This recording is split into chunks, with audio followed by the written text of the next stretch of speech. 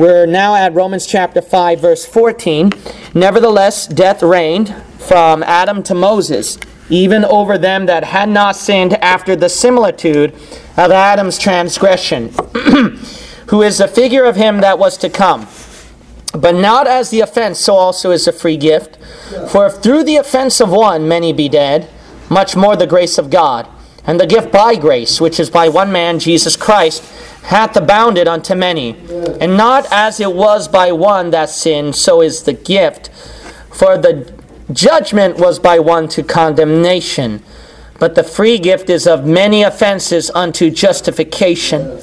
For if by one man's offense death reigned by one, much more they which receive abundance of grace and of the gift of righteousness shall reign in life by one, Jesus Christ. Amen. Therefore, as by the offense of one judgment came upon all men to condemnation, even so by the righteousness of one, the free gift came upon all men unto justification of life. For as by one man's disobedience many were made sinners, so by the obedience of one shall many be made righteous. Moreover, the law entered that the offense might abound, but where sin abounded, grace did much more abound. That as sin hath reigned unto death, even so might grace reign through righteousness unto eternal life by Jesus Christ our Lord. I just had to read the whole passage. It's such a great passage. You can just preach a whole sermon off of this chapter. You know what a good sermon is? All I do is just read you the Bible. That's a good sermon, bless God, all right? Just good sermon. Just read verses, all right? And you get under conviction. Now, the passage obviously shows that you've learned at today's Sunday morning Bible study that Adam's sin had such a detrimental, deep effect that it passed upon not just only him, but his generations and throughout all time until and unless somebody comes into the scene and rescues everybody. Yes. But if this one person named Jesus did not come in to rescue them from the scene, everything would have been cut off. Everything would have been lost. And that's the point that I want to make here, is that that's the power of sin. Had it not been for Jesus Christ, you got to realize this. Where would you be right now? Now, a lot of people, they think that they can live their life away from Christianity, but think about this. If you lived life without Jesus Christ, where would you be stuck with? That's good. With the detrimental effect of Adam. Right. People think they can figure out their own problems. They can live out their own life to the fullest.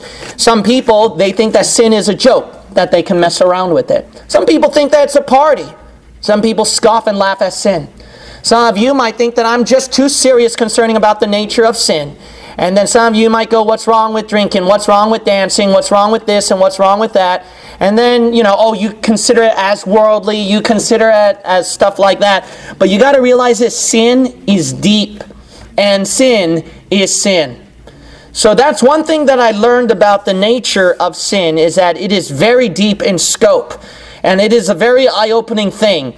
Once you understand the nature of sin, you start to learn more how to conquer it, how to battle it, how to not be discouraged, how to encourage yourself, how to find victory against addiction, and how to live more joyously in life. You cannot be happy unless sin is gone, period. Can I repeat that again? You cannot be happy unless sin is gone, period.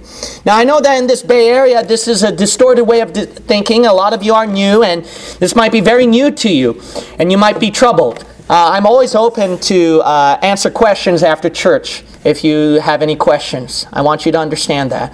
So I understand that being in this Bay Area. I came from a Berkeley background, so I know their type of thinking. But that's the thing, is that sin is so powerful and deep in scope, it appears innocent. It appears as if it's invisible and it doesn't exist. That's why people now come to the point of, everything is relative now. There's no such thing as sin.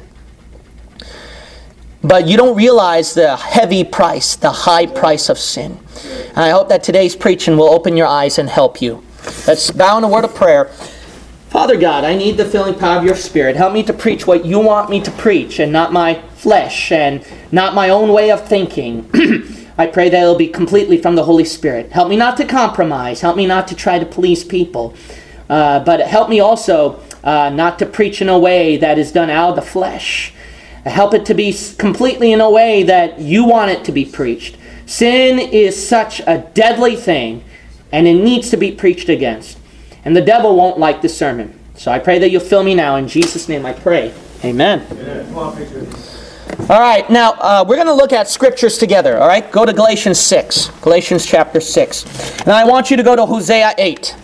We're going to look at Galatians 6 and Hosea 8. This is going to be more of a doctrinal sermon. This is going to be more of a doctrinal sermon. Because I believe it will be more eye-opening and helpful if you look at the verses. So we're going to look at the verses together. All right, the first one of the passages is Hosea 8. And then the other one is Galatians chapter 6.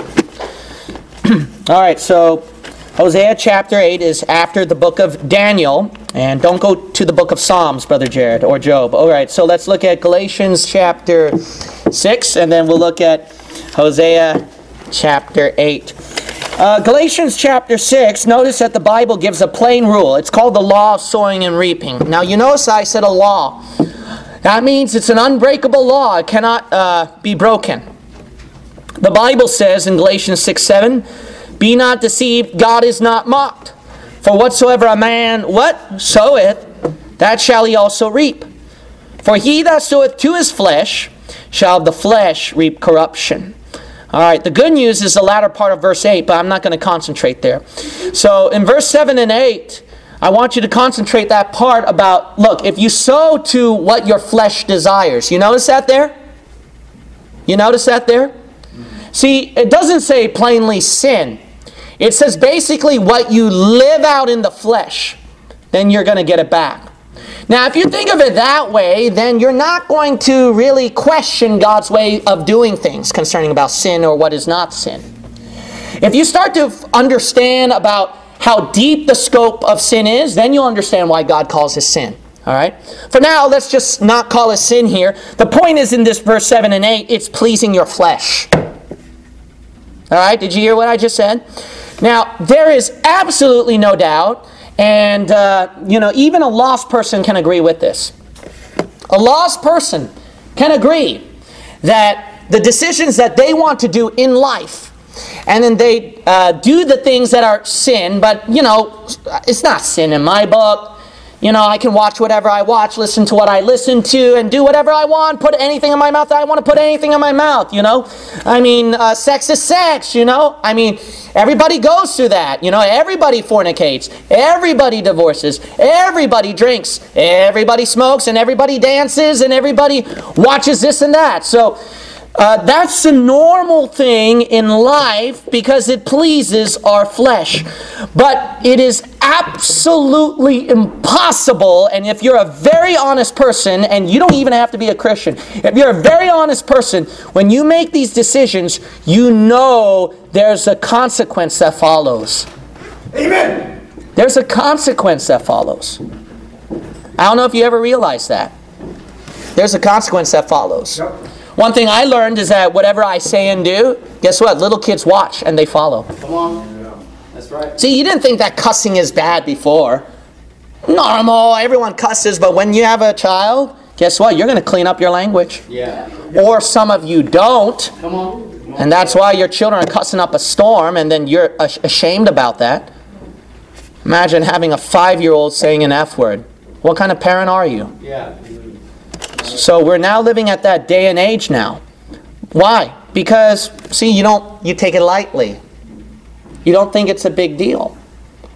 But every sin has a price to pay. Right. You know that? Right. Oh, I thought it was just sex, and we did a safe sex. How can you get pregnant?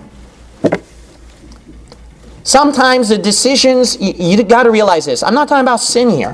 I'm talking about things that you do in your flesh. Yeah. Unexpected consequences follow. And if you're a very honest person, you know that I'm right about that. Have you ever made a decision that you like? Okay, let's make it simple. Have you ever made a decision that you like to do? All right? And you did it. And then there was a consequence that followed after that? Have you ever done that before in your life? How can you trust this flesh so much? The Bible says the heart is deceitful above all things and desperately wicked. Who can know it? Following the desires of the heart can be deceptive and lead you down to a path that will kill you and hurt you. Right. I know that to us it's not, doesn't seem dangerous, but it didn't seem dangerous for Eve to take the fruit off a tree. It looked pretty. It's just eating a fruit. That's what sin does. It appears pretty. Sin, it pleases the flesh. Yeah. And then basically, what is sin? You know what sin is defined as? It's not all these rules that we lay out. It's drinking, gambling, homosexuality, fornications. No. Then I'd be legalistic. You know what sin is? The Bible says, for all have sinned and come short of the glory of God. Sin is easily defined as basically you do something that contradicts and falls short of God's way of doing things. Right. Then you understand why we say this is wrong, this is wrong, this is wrong. That's what sin is defined as. Well, I think that God is too strict and I don't understand that. You don't realize that sin has that much of a detrimental effect. Yeah. See, that's your problem. Your problem is I don't see anything wrong with that, and you forget that the first thing sin does is it deceives you. Yeah. It deceives you. It deceives you and it makes you reap what you sow. Yeah. If you have a stubbornness problem, if you have a prideful attitude, guess what? It's going to pass on. It's going to pass on. If you have a addiction that you're struggling with, guess what? It's going to affect your family. You know, if you have a depression, listen up now, if you have a depression and complaining attitude, guess what? It's going to rub off on other people. Yeah. Sin has a detrimental effect that you don't know. You reap what you sow. But it's even worse than that. Hosea chapter 8, if your hand is there, verse 7 says, for they have sown the wind, they shall what? Reap the whirlwind. Yeah. So it's not just that when you sow, you're going to reap to what your flesh desires. Sometimes what you desire in your flesh, you're going to pay the equal consequence with that. But guess what? It's even worse than the equal consequence. Well, that ain't fair. Who says sin is fair? Sin is that evil. You don't realize how evil sin is. That's not fair. People think that God's unfair. No, that's not God's problem. God did everything He could to try to warn you, to rescue you about sin, but you're too blind and ignorant and you want to pretend it doesn't exist. God warned you, sin is unfair, it will hurt you, get away from that. Yeah. Amen. I mean, He loved you enough to die for you. Amen. He loved you enough to die for you. To show you that, look, sin is that much of a heavy price.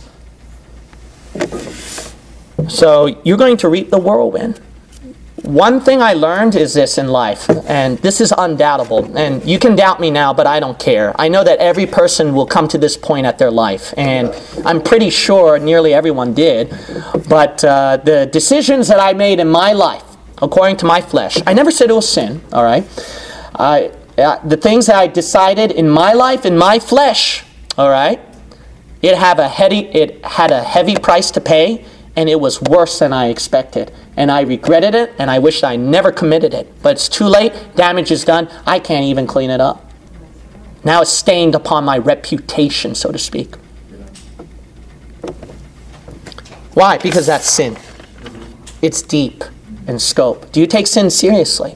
If you take sin seriously, then you'll be saved from a lot of problems. You know what? Why we have suffering, depression, hardship, and all this kind of stuff? It's pretty obvious answer. Sin. Sin. It's because of sin. That's the reason why all these bad things happen in life. If everyone fixed their sinful problem, you know what would happen? We'd be in a paradise right now. Yep. I know that's hard for you to believe, but it would be. Didn't you know that, here's another point about sin. You can live clean from sin and you can live holy for the Lord, but you'll still suffer. You'll still feel pain. You might say, why is that?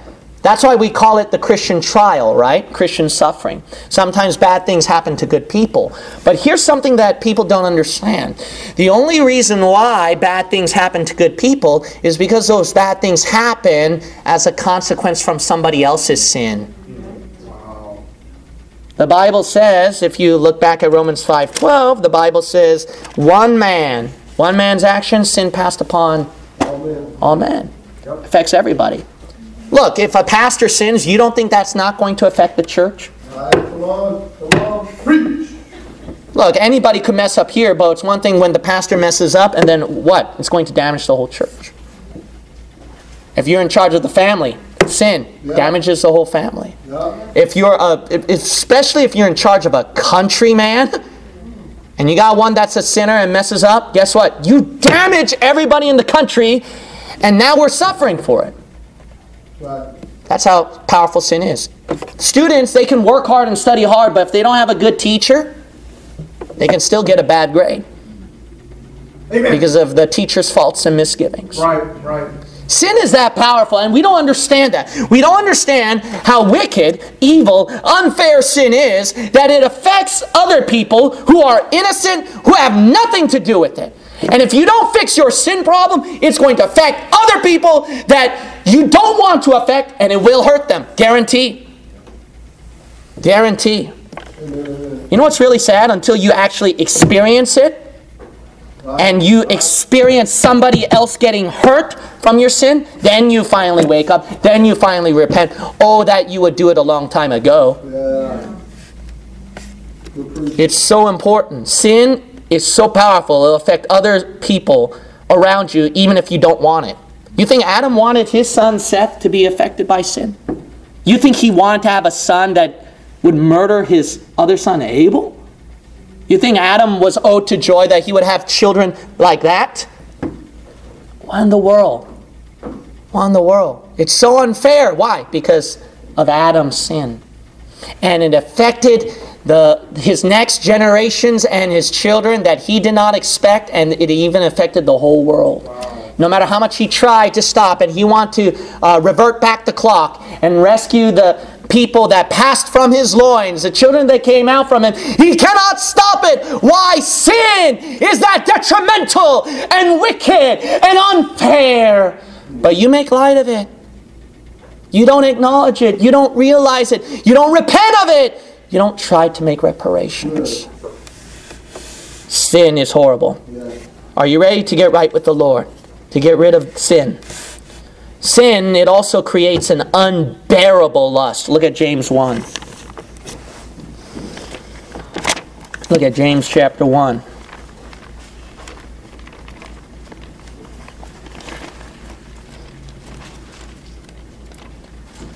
Now in James chapter 1, he tells you that because of our sins, there's some reason why sin comes out, and we're hooked and latched onto sin.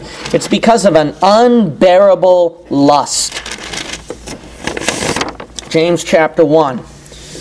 And then we'll read verse 14. But every man is tempted when he is drawn away of his own lust and enticed. Then when lust hath conceived, it bringeth forth sin. See that? And sin, when it is finished, bringeth forth death. Now notice that sin, what it does is that it creates an unbearable desire and lust. Now some of you might think that, the contemporary music is just contemporary music. But you're going to soon realize that it's stronger than that. University professor mentioned that rock music is just as strong, if not stronger, than drugs. So that's how powerful music can be. And then some of you know when you start to come to this church and then your pastor, preached against contemporary music, and you're like, then there's nothing for me to listen to. Now when I hear that, I go, what do you mean? There's plenty of music out there. But you see, the reason why is their whole world revolves around contemporary music. Meaning their whole world revolves around sin. So without sin, they cannot live. They cannot function throughout the day. They need to turn on that contemporary music. Because it feels iffy and weird during work without contemporary music. Am I getting on to something? Am I getting on to something? It does happen. You know why? Sin has that unbearable lust. Yeah, that's it. It becomes something that you're used to, that you live and you breathe. And then because of that, it'll affect your life. And then it'll grab you, and then you become hooked to it, and you can't quit it. Didn't you know it's so bad that it can even damage your own health? What do I mean by that? So what I mean is, because you live in sin, what happens is the lust becomes undesirable, that it becomes a part of your life. Now, follow along with me, okay? When sin becomes now a part of your life, because you're used to doing it so many times, what happens then is that unconsciously your mind and body naturally does the sin without your consciousness getting involved now. Now it'll pop out in your dreams, for example. Now it'll pop out where you say the word when you don't even mean to say that word. It'll come into a point where you're humming that tune when you don't even realize it when you're humming that tune. And then your thinking has changed without you realizing it because you've been too long into the flesh and the world and it's exposed to sin. And then what happens is then it changes your belief. It changes your spiritual walk. And then you start to think that then what happens is that you changed your unconscious mind and it became your very being that you don't realize how bad it was until you start to clean your sin. Now listen, keep following my train of thought here. So once you start cleaning up that sin, then what happens is, then you realize, man, I'm shaking. Yeah. I didn't know I was that hooked onto it until now. How can I live and function without this sin? An example is drugs. You get into drugs and then ask the drug addicts. What happens is when you do drugs so much, what happens is then you become addicted to it. When you become addicted to it, it becomes a part of your life, a part of your being, and you can't even breathe without heroin. I've heard of stories that way. I've dealt with those kind of people in the Salvation Army. These people can't breathe without their drug. That's sad. I mean, they can survive, they can live, but see, their mentality has been so used to that worldview of living and breathing and functioning in sin, it became a part of their baby that they've cuddled. And they cannot let that baby go because it hurts so much once you let that baby go. That's good. And you thought that sin was just a game. And you thought that, no, that's not a big deal and stuff like that. And you don't realize your sin. It hurts you. It does everything in life. It does everything in life. It does it with stubbornness. It does with pride. It does with jealousy. It does with envy. It does with anger. It does lust. It does fornication, homosexuality, etc. It does everything. That's what sin becomes. It becomes a very part of your being that you feel like this is just me and I can't help it. Unless I do it this way, then I can't function. And that's why some people will even say, I'm born this way. It damages health. I'm telling you, if you change the way you're used to your everyday function, how you live and breathe, if you change that, it hurts your health and your mind. And it's hard to change who you are, isn't it? It's hard to change your character and personality because your character and personality was so embedded with sin and used to that for many, many years. And you thought sin was just a game, huh? And you thought that it wasn't that much of a big deal, huh? See, sin is so dreadful. So much problems would be solved if just away from sin. Amen. James chapter 4, verse 2. James chapter 4, verse 2. Now, sin, it does, what it also does is that it also makes you envy. And it makes you desire and become jealous. That's what sin does. You might say, why? Because you're so used to, follow my train of thought again. You're so used to living into that sin. Why? Why did you commit that sin? Because it pleased your flesh. Now, recall back from the beginning, sin is basically anything you do that pleases your flesh and it goes against the will of God. Right? Remember that? Remember that? So because you're used to doing things however you want to do things, see that? And because you're so used to doing that and living and acting and talking and thinking that way, what happens then is that once you start to change all that all of a sudden and realize that's sin and that's wrong, it's too hard. I'm telling you what, I had members here, it was a struggle to get rid of contemporary music. I mean, probably 80% of my members would raise their hands and tell you that because they know what it's like. But, no one, but that's how they lived and they were born and raised, see? And became a part of their life and their breathing and their essence. And then when you get rid of that, it's just too difficult. And then why? Because you've done all that to begin with. Why? Why did you do all that to begin with? Think about, why did you do all that to begin with? How did sin become that bad to you? Just all the way at the beginning. I wanted to do what I wanted to do, that pleased my flesh, how I felt. But then what happens is sin, it pleases your flesh so much that you get used to it. And the danger now is that now that your flesh is used to it and pleased, it's seeking for something new. And it wants something else. And then what happens is that once it doesn't get it, it will long for it. And it will long for it and cry out for it, like a new drug addiction. You ever heard about those poor, unfortunate drug addicts once they take heroin or some kind of high drug, that it's not as good as the first time? And they try to seek something new, and then they mix up the drugs, and it becomes even more dangerous. And that's what sin does with you, is that once you've done fornication, then what happens is, I'm going to try some other things in life. Let me try the worldly route, the other worldly stuff, and then you mess around with sin, and then, you're used to fornicating. Now let's pass on to a new phase in life. I'm grown up, they called it. I'm grown up, I'm past the teenage years. Now let me find something else that I want to do in my flesh. You know what that is? That's not just passing through a phase of the flesh. See, that's your flesh going through one sinful situation and seeking another situation. That's what it is. Sin will make you jealous of unrealistic things that God did not intend for you to have. Look at the book of James chapter 4 and verse 2. The Bible says, "Ye lust and have not."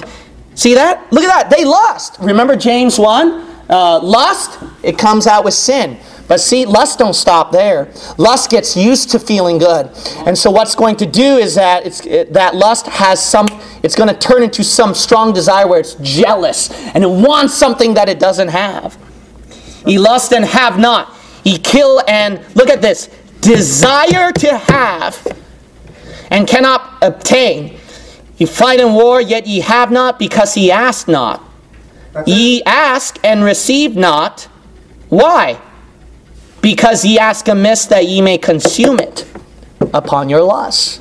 That's the answer there.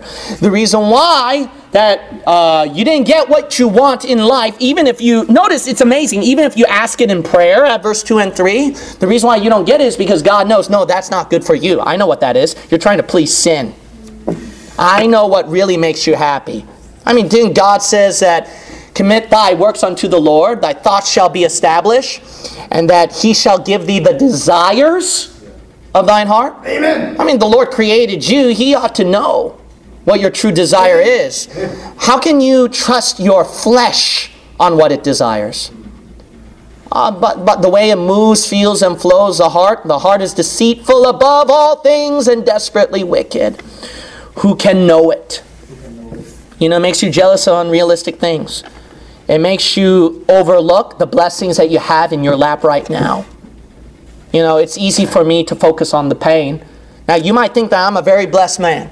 And I thank the Lord. He blessed me with so much. But you didn't hear my pain. And if I told you my pain, then probably some of you wouldn't want my kind of life. And I wouldn't want your life either.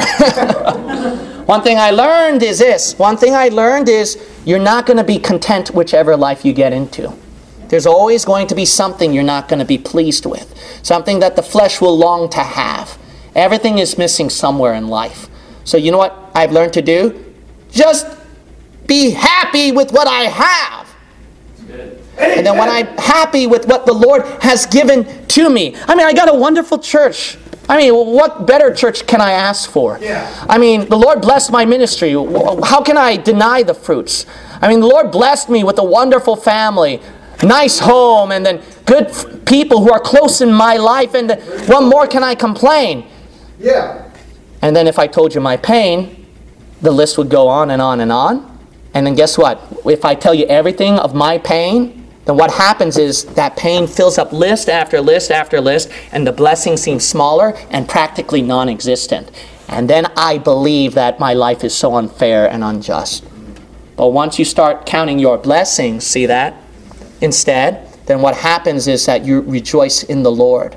And you realize that you've got it made that other people don't have. You know what helps me not to be You know what helps me not to be jealous and not let sin take advantage of me? You know, I've lived the holy Christian life in Berkeley, where I tried to abstain from the world, the worldly activities at Berkeley. I've tried to stay away from sin. I've tried to live, I tried to live holy and clean for the Lord. But guess what? I'm flesh. I ain't the holy pastor that you think. There were sins, there were things in the world and fleshly opportunities I wanted to have. Temptation was real and was there. What made you not fall into that? What made you not jealous of that, Pastor? It's because that when I start to count my blessings and realize that I had stuff that they didn't have.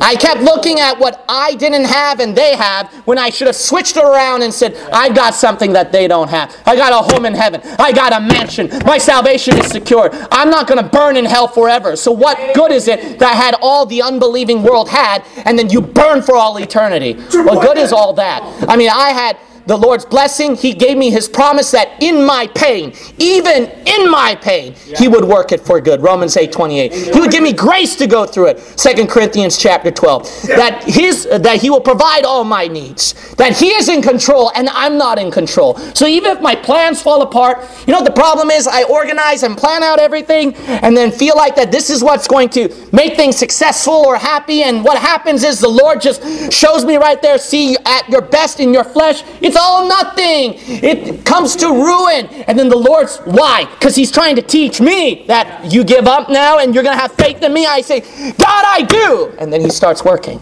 Amen. And then when He starts working and moving in my heart, then He always goes beyond my expectations. He always goes beyond my thinking. Why? Because He wants to teach me that my thoughts and how I organize in the flesh should not be relied upon more than Him. Awesome. And when I do that in my pain and in my suffering and the time when the world hasn't made and I don't, it keeps me going. And it makes me even more blessed and more thankful, more appreciative of what the Lord has done for me. Amen. That's what sin does. It drives into an unrealistic thing. You know what Eve saw? See, she had all the fruit in the garden. It was just that one fruit. Just that one fruit that she wanted. And she had all the fruit in the garden. But there's just that one fruit. And the devil made it so pretty. And sin so alluring. And you know what? Made her long it. And when she ate it, and Adam ate it, sin had a detrimental cost. And it's not worth it. It affected the next generations and all of history, human time. Why? Because sin is unfair. It always looks pretty in front of you. It's not going to make itself ugly and make God convincing and real and His word real. Sin is going to work in a deceptive manner that meets all the fleshy parts that you have, and then try to say, hey, don't I look good? Take a bite. It makes you jealous of sin and makes you long things for what you want rather than what God has given to you. If you look at Acts chapter 17. Look at Acts chapter 17. We're going to look at that passage. We're going to look at Acts chapter 17. Another issue concerning about sin is that it does something where it makes you completely ignorant. It makes you ignorant. You know what the thing about people is that it's so amazing concerning about people is that, and this includes your pastor too, okay? Because I really get this until the Lord shows me deeper. When you think you're right with the Lord because you read your Bible, you prayed, and you thought you were humble. You heard what I said? You thought you were humble. All right? Why? Because you showed more love than the brethren. You're the one that pulled extra hours in church and they didn't. Okay? And it's the tendency comes in where you easily ignore your own weaknesses and your own errors. And you know what that is? Plainly, sin. You know how guilty I am of that? It's so easy as a pastor to think that way. So easy. Very easy. You know why? Because I'm a pastor. You're not. So me, But then, you know what? The Lord, He showed me more and more and more. When I thought I was humble enough, when I was loving enough, and I did the right thing enough, the Lord showed me, here are some things you didn't know before. And then I realized, oh God, I'm so sorry. I didn't know it had that much of an impact. And the Lord said, it's okay. Now you know, what are you going to do about it? And you know what the problem with many people is? The problem with many people is they justify. and they say, well, I didn't know before, so you can't blame me, and I'm going to keep doing it, then the Lord's going to hold you accountable. Sometimes you don't realize this. Sin comes out in ignorance. That's my next pointer. That's how unfair it is. What? You mean I don't have to deliberately make a decision? That's right. Sin works through ignorance. You think little children know that when their parents cuss that they're not supposed to cuss? They copycat you. That's just how they're born. Sin comes out from ignorance. Acts chapter 17, verse 30. Now you realized how serious sin is, right?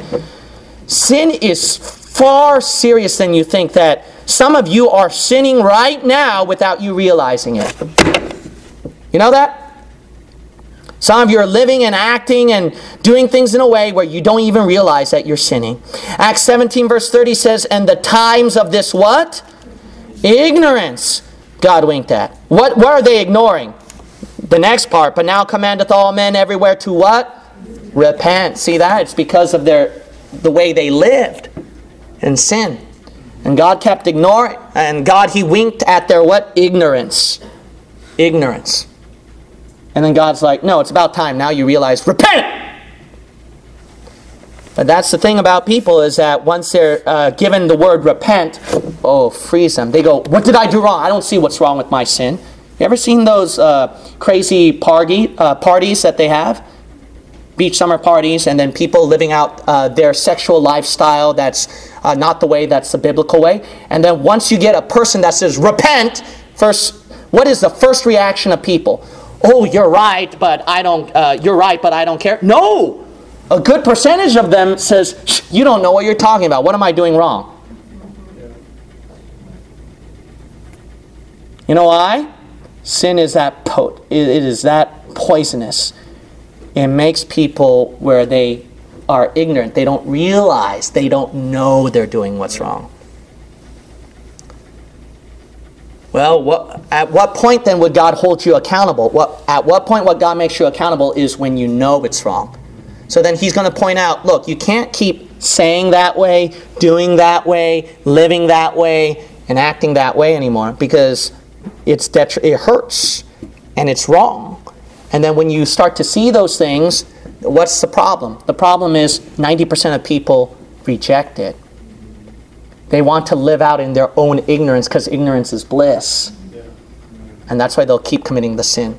For example, when you first came to our church, you didn't know that different modern Bible versions were wrong. You just thought that, I just want to read the Bible. I just want to read the Word of God. And then when you realized all of a sudden, repent! That's a sin. What you're having is a different Bible version that actually promotes wrong doctrine. If any of you have questions about that, you can ask me after church. And then some of it is just plainly blasphemous, giving titles of Satan to Jesus, believe it or not. So the thing is that Jesus' title is given to Satan, actually. Well, it works the other way around. But anyways, the point is that in these modern Bible versions, is that they promote really dark stuff. And then when you realize that, repent, it's wrong, the natural reaction of 90% of people is rejection.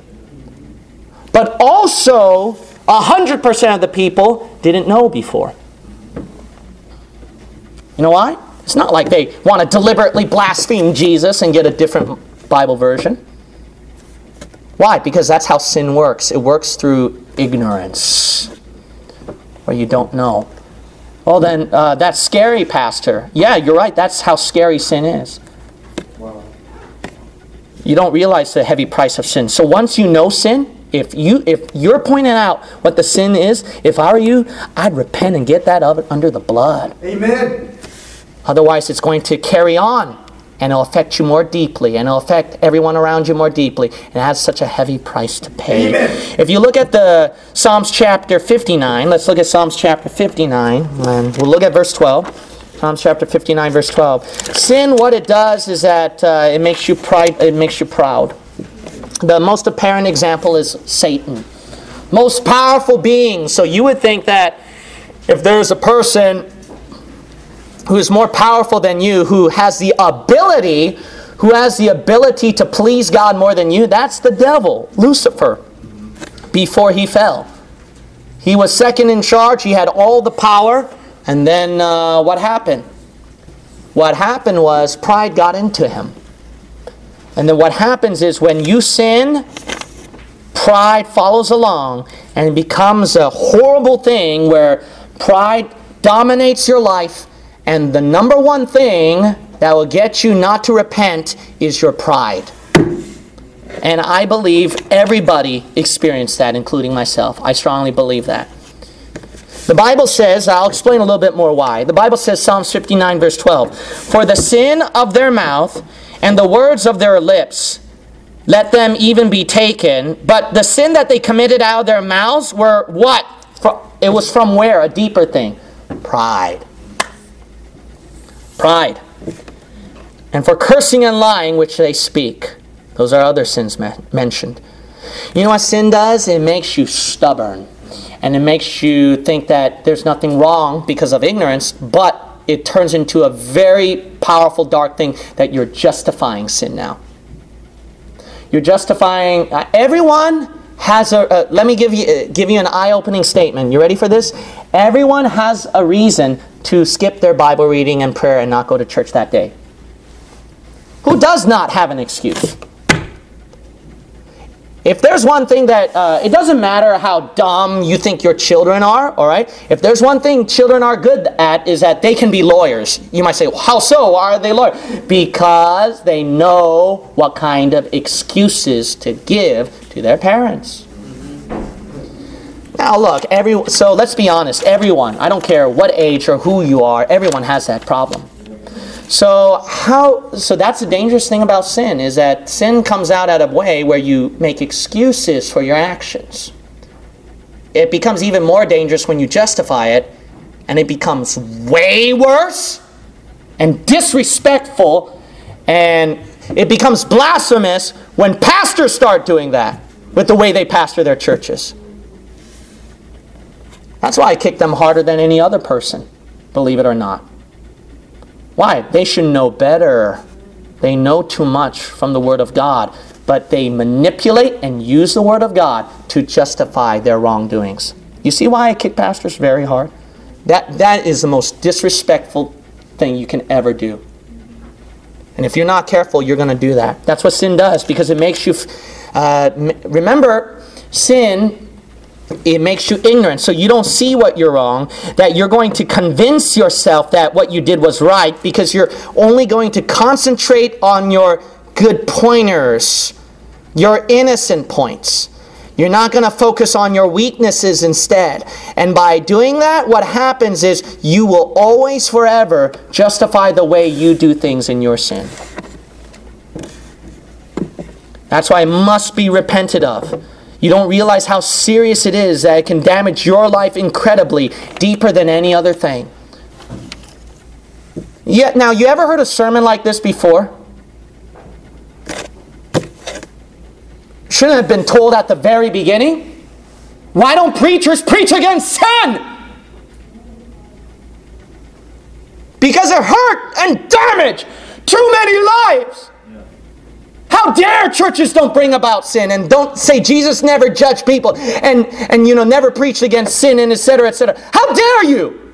You want people then to live ignorant lives into their sin and let sin damage them, and then when they head off to college, no wonder they lose their faith after that. Why? Because they heard too much good stuff in your church that's nothing but filled with garbage.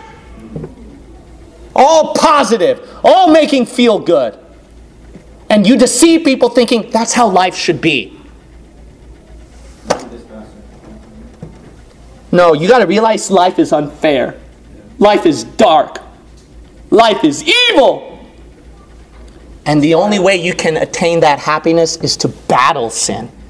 Is to fight and not give up and overcome it. And to try to clear out sin from your life, from other people's life. And the greater and greater the environment that kicks out sin, the greater and greater you can be in happiness and the joy of the Lord. Happiness is not just given to you. How can you think that in a sin-infested world where suffering has been irrefutable for the past 6,000 years of human history? You know what's even worse is that sin, it just makes you so addicted that despite of how much tragedy comes out, you're still hooked. You know how grievous sin is. Sin hurts so much. How can you not see and repent the sin even when bad things are happening? You know, I've seen people, and I would tell people who I greatly love in my family, and I would tell them, can't you see? I told you this years ago. And that, what did you expect when you keep going down this worldly route, this sinful fleshly route? These things would happen. So why don't you just get out of there? Just come back. Just come to church. And then, you know what's so sad? These people, they'll cry and whine to you about their suffering and their pain and their problem because of the sin. And then when you tell them about that, they justify it. Because of that previous point, their pride. And they find reasons and then try to go around it. And then by doing that, then they stay there. And when you're trying to help them out of the tragedy, they just want to stay in the tragedy. Concentrate and focus on the tragedy. Not overcome it. Not annihilate it. Sin is that detrimental. I hate sin so much. If there's one thing your pastor is not going to compromise, I ain't going to compromise on sin. I'm going to preach against sin till the day I die. You know why? That damaged too many people. And even people in my family that I greatly love. I hate sin so much. It's so... Just look at those poor people out on the streets who are onto drugs. Maybe you have family members like that, huh? And then you did everything in the world. You begged for mercy. You begged them to open their eyes. You begged them to get out of sin. You begged them to just get out of that sin. And then they just kept justifying. They just kept making excuses. And they just kept sticking on to their sin. And then no matter how sad and miserable and stinky and homeless and how much poverty they face in their life, they just keep sinning. No matter how tragic and sad their life is, they want to stay there because of their sin. That is the most unfathomable thing I'll never understand about sin, is how can we love sin that much? If sin betrayed you, treated you abusively, if sin spat at your face, if sin did all kinds of incredible hurtful things against you, it's so amazing that we as stupid human sinful flesh would just stick to it and hold on to that. Jesus bled and died for you. What in the world? He could care less about his life. He threw down his life for you. And it's amazing. We're not willing to trust in his hands. We're willing to trust how this wicked enemy of ours feels. Amazing. Amazing. You know, people, they shout when one of the things in heaven that you're going to see is Satan cast into the lake of fire. Oh, that makes me shout. But you know what?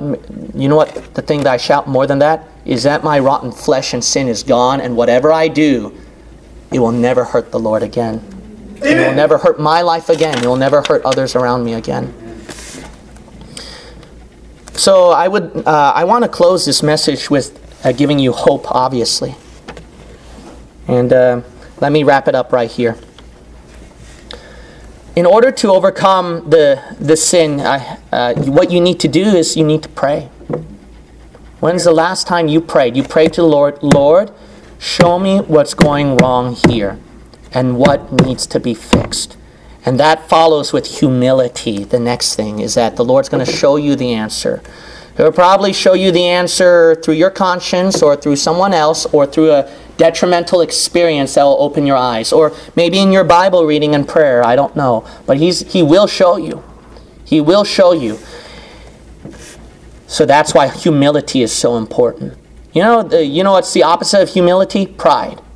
To say that, no, I'm right with God, and, because I read the Bible, I'm a Christian, I've done everything to the best intention of my heart, so how could that be wrong? Well, just look at Cain. Just look at everybody else who's living in good works for salvation, better than you, with good hearts and intentions. And guess what? They're still wrong. And they're still going to die and burn in hell. Why? Because they're relying on the works of their flesh rather than the work of Jesus Christ on the cross. The point is that Scripture triumphs. When God shows you what's truth, it will triumph above everything that you believe in, your own worldview. And then when he shows it to you, you have to have the humility to say, okay, I admit this is a weakness of mine. And then I accept it. I'm wrong, Lord. By doing that, then what happens is then you receive whatever counsel that the Lord gives to you through His Word, or through others, or through the Holy Spirit guiding through your heart. And the saddest way that you're going to learn the counsel is through experience, actually. That's the number one counselor, in my opinion, is experience. Because once you finally go through the situation and all your five senses of the flesh feel and see and taste and look at all those things, then it finally realizes, okay, then life lesson I learned, and I'm not going to do that again. Which is the tendency why you say that to your children, right? Why do parents do that? Because there's something they went through they don't want their children to go through. I've learned that.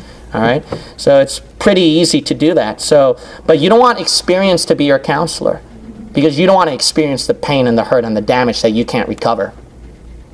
It's best that you take whatever counsel the Lord has given into your life and then you act upon it. It's very important that when you hear, like, here's an example. You hear a preaching, and the preaching convicted your heart, and you know what your counsel is.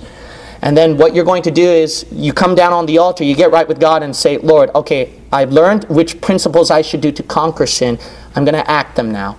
And don't start it like, I will act now. No, you set up a time frame. What you should do is set up a time. As soon as I get home, I'm going to do it that time. Now. You need to commit. You need to act. But then it comes to the next point. A lot of you know how bad sin is, and you get easily depressed and discouraged. And some of you don't come back to church anymore because you just feel rotten and guilty and ashamed. You know what you need to do? Look, if you repent and you pleaded the blood of the Lord Jesus Christ, just get back over here. Amen. Amen. You know, it's so sad. So many people don't come to church anymore because of guilt, because of shame. Look, man, we're all born-again brothers and sisters in Christ. Amen. All right? Now, look, if you're half-hearted, we don't want you back, and then you cause burdens and problems. We've had some of those people before.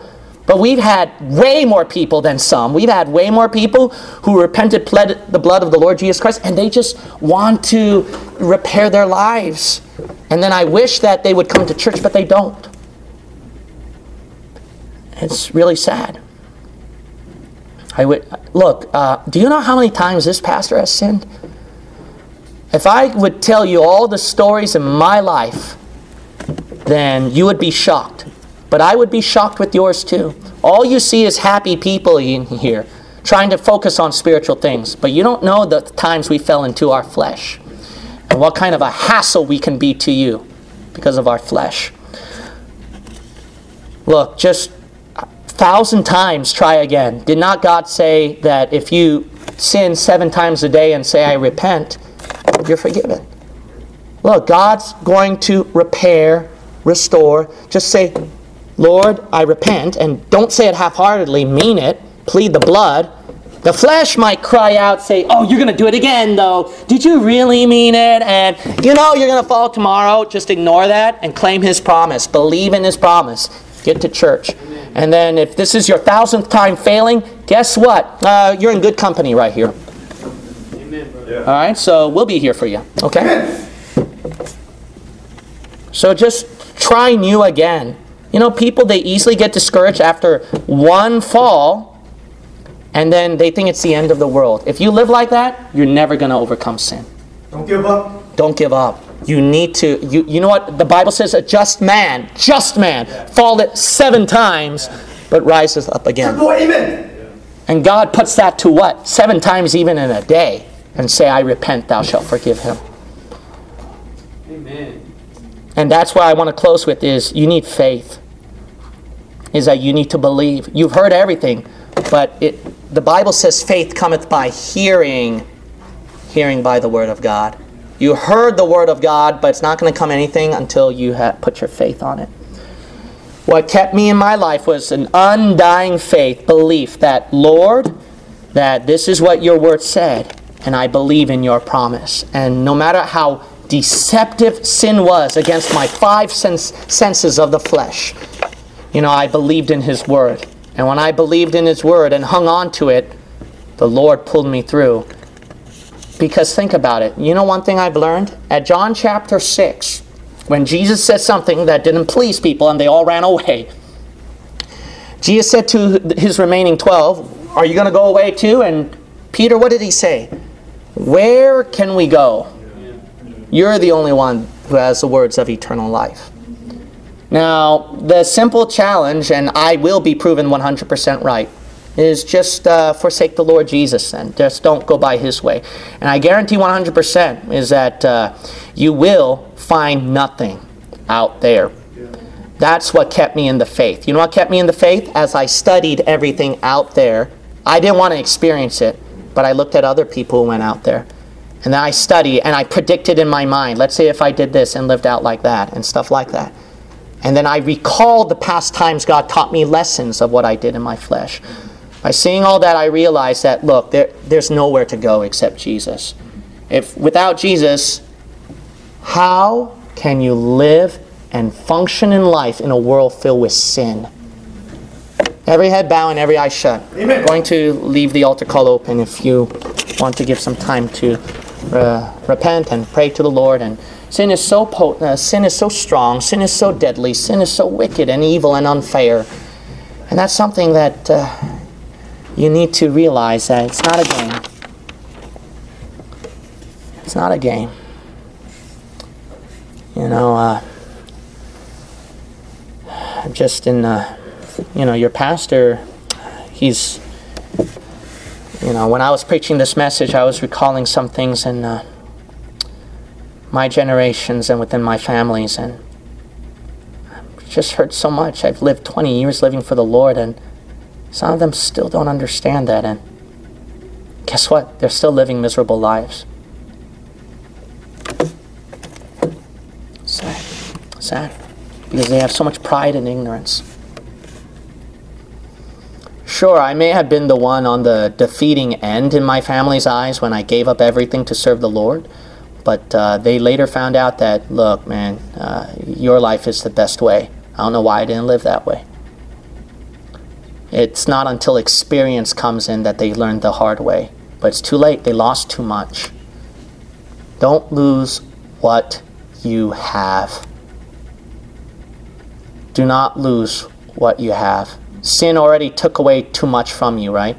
You lost already too much. But guess what? You didn't lose all. You didn't lose some. Don't lose more. Sin is such a heavy price to pay. Oh, how much I hate sin. And it's not because of people committing sin and I have anger against them. It's more so myself. On how weak my flesh is and how great sin is, that I regret too many times how many times I've come to the Lord complaining and becoming bitter at Him. Sure, your pastor does. Yeah. I regret too many times. But I know this, I'm flesh, and it's still going to happen. That's one thing I learned. I'm capable of doing anything. That's one thing I learned. If you acknowledge that about your flesh, the Lord can do so much more with you. If you acknowledge, I'm capable of being the worst, and I want to acknowledge and see those things, and then the Lord will give you strength. Don't be depressed and discouraged if you fall back again and again and again and again and again. If your reason for giving up is because you fell that one time or 2 times, 3 times, even the 100th time, you will never live for Him. You will never live a happy life. When you fall, you get back up, and the Lord will heal. How many times are we capable of failing the health of our body, and we might break it? There's a point in our body we could break somewhere and hurt and damage, even the 100th time. But you know what? It's a matter of just constantly trying and protecting our health that we can keep improving. And even if we fall back again, we'll still become better. If that's a common sense just in life, why not our spiritual health and spiritual well-being? God, my Father, I went over the time.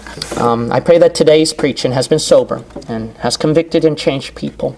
Sin is such a deadly thing, Father. I hate it so much. And I will keep preaching against sin without compromise, even if people will hate me for it, even if people will feel uncomfortable about it, even if people will think that I'm too holy or legalistic. No, Lord, sin is such a heavy price.